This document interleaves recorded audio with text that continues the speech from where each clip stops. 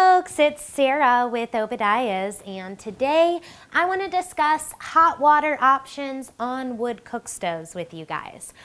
So there are basically 3 different types of hot water options that we have available on wood cook stoves. There are water reservoirs, which are standalone tanks that do not get plumbed into anything, okay? This is an example right here. This is going to be a side reservoir. So side reservoirs are generally going to be smaller capacity than rear reservoir. With the side reservoirs, you have a lid right here on the top. You pull off the lid, you pour your water in. Within time, it'll heat up based on the radiant heat off the rear of the stove, okay? So again, this is not plumbed into anything. It's not plumbed into the firebox, nor is it plumbed into like a sink or a toilet or anything like that. So water reservoirs do not plumb into anything. You disperse the water through a spigot located right there on the front of the tank. There are also rear reservoir options available. I have some other video footage that I will slip in and show you guys the rear reservoir options. This is the water reservoir on the Heco cook stove. So water reservoir option is going to be available on the 420, the 520, and the Model 2000. So I want to talk to you a little bit about what this option is. So this is going to be a standalone water tank that mounts to the rear of the stove. It does look like these are 2 separate tanks, but they are actually connected here through the center of the tank, right where your chimney flue would go straight up. Now this system does not plumb into anything.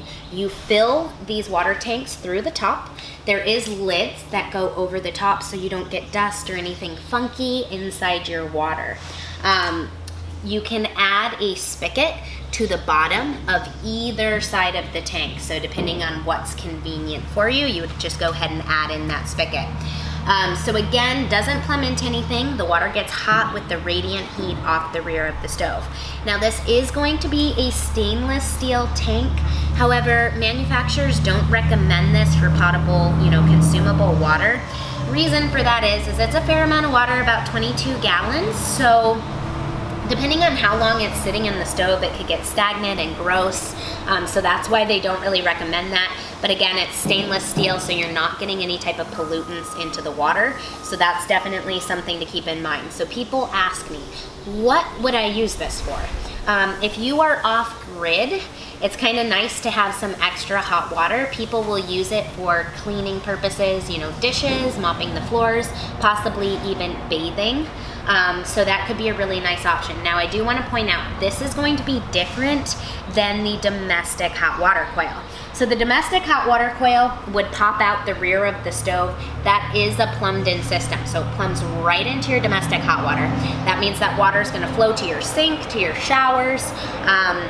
I do want to point out that these are mutually exclusive systems. So you can add one or the other or both and have them all functioning at the same time.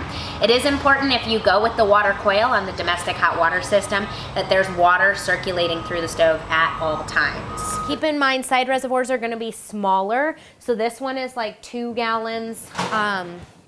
Pioneer stoves have some options for side water reservoirs as well.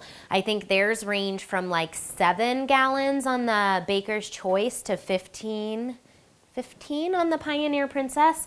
And then the rear reservoirs are going to be usually about like 22 to 24 gallons of hot water. Now we also have what are going to be called domestic hot water systems. So domestic hot water means that there is actually a coil or a box that goes into your firebox and it plumbs out the rear of the stove. So I'm going to show you some examples of what that looks like. Located right here, this is what we call our water jacket. A water jacket is basically going to be a loop coil that has a box built around it. The box built around it helps the unit to actually produce more BTUs into the water, and generally these systems will last longer than the standard loop coil. This is a stainless steel coil. I'm in a hardware store that sells stainless steel fittings, and you can make your own. Very simple. Nothing to it. Okay, this one's been used hard. Now, Key is the inside of that pipe. As you can see, it's small diameter.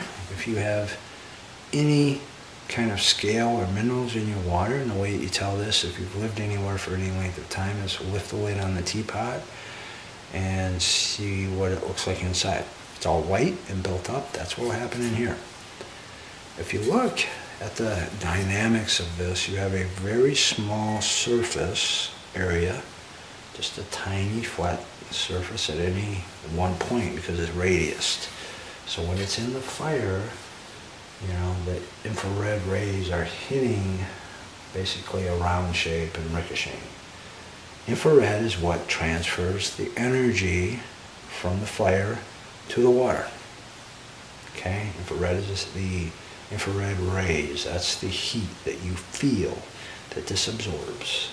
Okay, so a coil of this would be enough hot water for generally 2 people in a domestic water situation.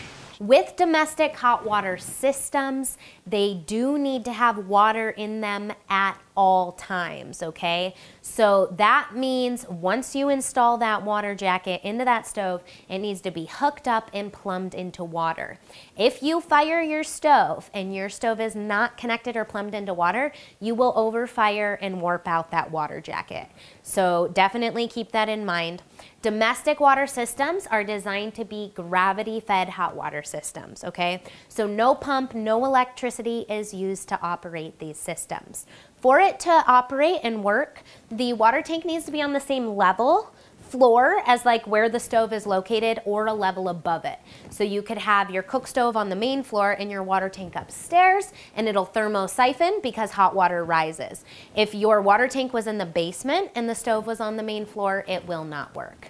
Check out the link below for more information on plumbed in domestic hot water systems. The third option is going to be hydro systems. Those are boiler systems, okay? That's like if you want to heat radiant in-floor heat, or you want like a wall radiator towel warmer in your bathroom.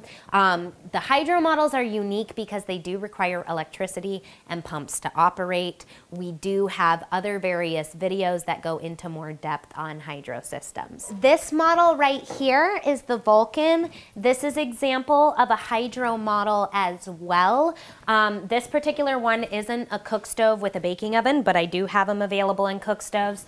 So I'm just gonna swing this around really quick and show you guys the back. So this, again, this is a hydro model. This comes pre-plumbed. The water jacket fully surrounds the firebox. So basically like you would see on an outdoor boiler system or a boiler system, you know, that heats your entire house. So these are gonna be your plumbing ports, your pump size, zone controls, all of that stuff is going to be sold separately. Determining those factors will be calculated and used by calculating your delta T, and we do recommend that this be installed by a certified plumber. In fact, it needs to be installed by a certified plumber to maintain your warranty. So I hope that you guys found this video explanation on hot water systems helpful. If you guys like our videos, don't forget, give it a quick little thumbs up. Don't forget to click that subscribe button in the corner of the channel. If you hit that bell notification, you get all notifications of our latest videos. Please don't forget, share my videos with a friend. Thank you guys so much for watching. Have a wonderful day.